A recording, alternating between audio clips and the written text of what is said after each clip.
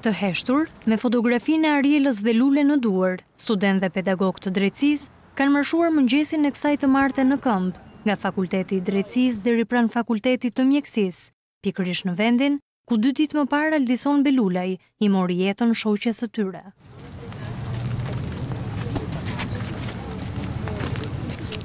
Me dhimbjen që ju lexoi në fytyrë dhe ende të tronditur nga humbje e bashkëmoshatare së tyre, studentët vendosën kurora me lule pranë vendit të ngjarjes. Në kujtim të Arielës, të ëndrave të saj që u thyen dhe boshllëkut që la pas, marshuesit mbajtën edhe 1 minutë heshtje. Student dhe pedagog ndan kujtimet dhe ndjesitë e tyre për Arielën, teksa e cilësuan marshimin edhe një kërkesë për t'u vënë drejtësi për shoqen e tyre, si dhe vajzat e gratë që mizorisht kanë humbur jetën. Ariela ishte një vajzë e shkëlqyer, ishte një nxënëse shumë e mirë, e cila diti me rezultatet e saj dhe me sjelljen e saj të vlerësoj dhe atë çka prindrit, sakrificën e prindërve të saj.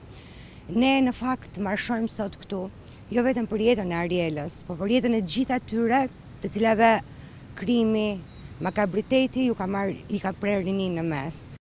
Ajo do të jetë prezente me ne në leksione, do të jetë prezente me ne në seminare, në të 2 sezonet e ardhshëm, do të jetë prezente me ne edhe kur të diplomohemi, sepse shpirti i saj do të jetojë përgjithmonë me ne, bashkëmoshatarët e saj. Ne do të kujdesemi në mos gjyqtarët e sotshëm apo prokurorët e sotshëm që personi që u bë shkaku që Ariela mos jetë në mesin tonë, do të kujdesemi ne, miqtë e Arielës, që ai të marrë dënimin e duhur. Ngjarja e rëndë që këputi në mes jetën e Ariela Muratit ndodhi para Fakultetit të Mjekësisë rreth pasdites së 21 janarit. 23 vjeçari Aldison Belulaj pasi qëlloi me armë zjarri mbi 21 vjeçarin Ariela Murati, më pas qëlloi edhe veten.